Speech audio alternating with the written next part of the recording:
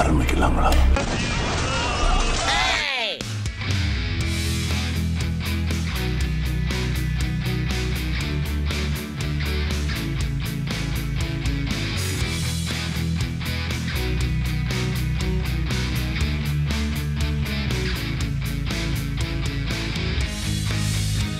Good evening, boss.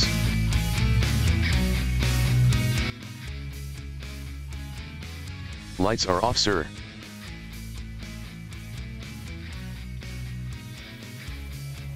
Lights are on, sir. Fan off, sir. Please tell me again. Fan on. Fan on, sir.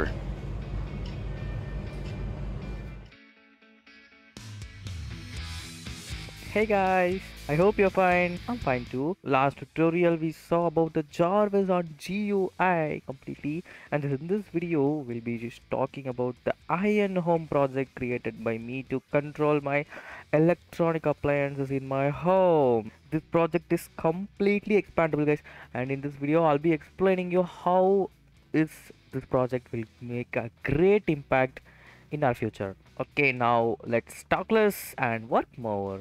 As you can see, I've used Arduino Uno, a HC05 Bluetooth transmitter plus receiver module, and two relays, one for controlling my fan and one for controlling my fan. You can use as much as you want. You want your desktop lights and your room lights to be controlled through Jarvis. You can use as much relays as you want. Okay, before starting this video, let me say something. Many people ask me why you choose Arduino over ESP8266, which has a built-in Wi-Fi.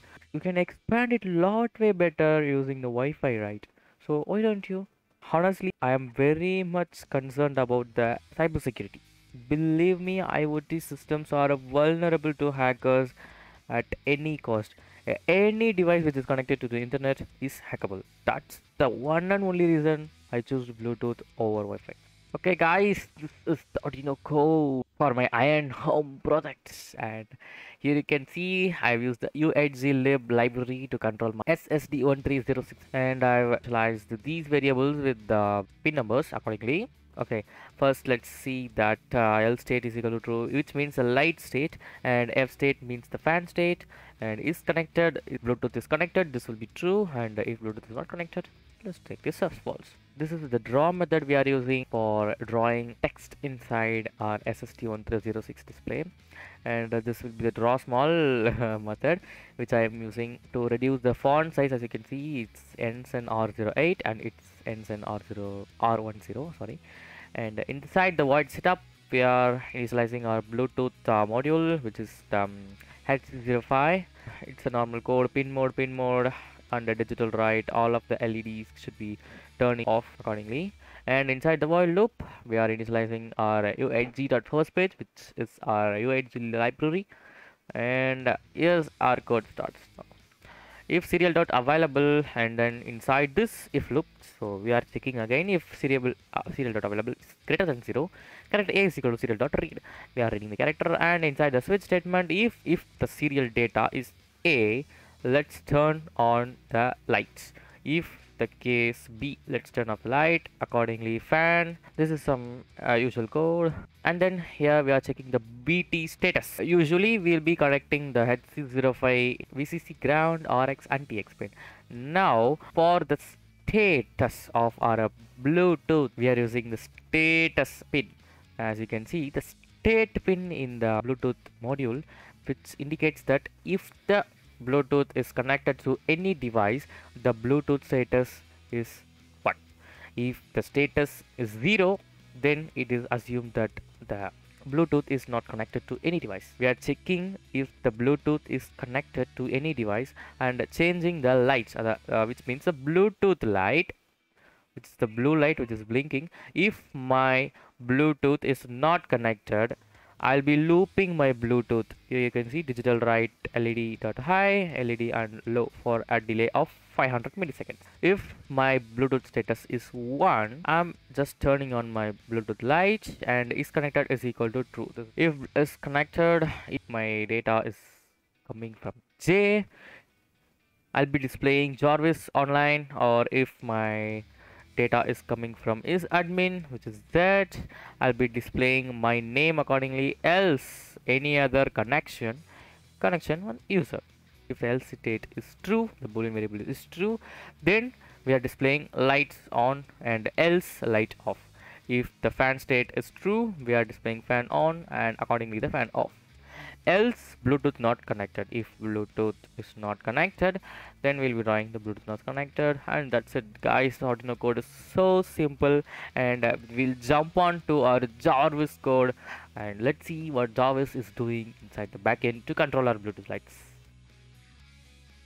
Yeah, guys, I've opened my Jarvis file. As you can see, this is our just our Jarvis, which has some features which I have already included in my Patreon page. You can check it out if you like. And just I've changed some things, guys. Now you can see that self.fan status is equal to true, self.write status is equal to true, self.is ironman home connected is equal to self.iron connect iron home. This is the method, and let's go to the method. Where's the method? Yes, here it is. Let's say print connecting iron home. Now we are trying to connect. This is the major part. If you didn't use the try here, you'll be getting the error. So try self.serial.com. This serial is the module which we will be using to control our Arduino and some other serial communication things, guys. You can install it through the command prompt or using the terminal, etc. I've already uploaded a video regarding the serial on Pi Firmata. You can check it out if you like. I'll give the link in the description. That video explains a lot about serial. Now inside the serial we are getting the COM10. Why should you use the COM10? I've clearly explained this in serial communication video, so please check it out if you don't know. And then we'll print smart home online, and then we'll be changing the boolean variable to true, and we are writing the serial com J. J is the variable to identify the Jarvis, and Z is the variable to identify Karthik. That's the secret code the Arduino will be getting to identify who is connecting. That's it. In the except block, we'll be printing Bluetooth not connected and is iron home connect is equal to false, and then we are returning is iron home connected boolean. So this will take the iron home connected is equal to true if connected and false if not connected.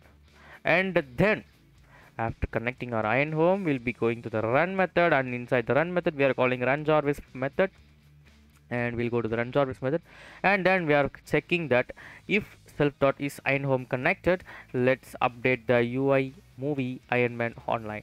And as you can see, I'm clicking on the Good evening, boss. button.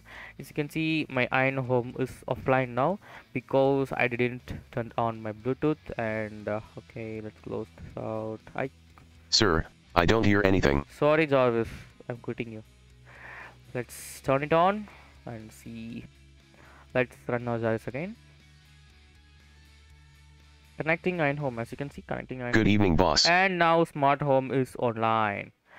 Okay, Jarvis, exit program. I'm leaving, sir. Bye. Bye. Koda. And then saying is while true, etc. And inside the while true, when I say light on or lights on or turn on lights, if self.is connected iron home, let's check if the iron home is connected, and then let's go to light switch off true.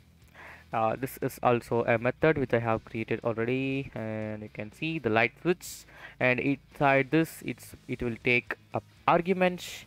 If light status is equal to true, then let's go send the serial communication as B. As you can see, the B will be turning the light relay to high and digital write LED light dot low.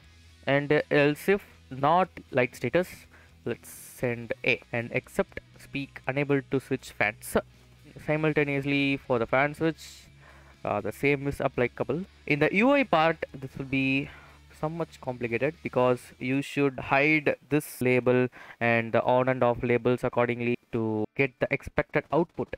If you like, I'll be giving the full source code in my Patreon page. If you like, you can support me in my Patreon page and you can get the source code there, guys.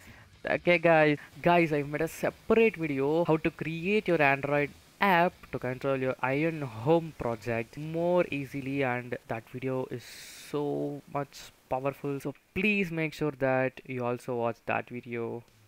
And thank you so much for watching, guys. I hope you like this video. Please subscribe my channel and share this video with your friends. Thank you so much for watching. Tata, bye bye. Have a great day.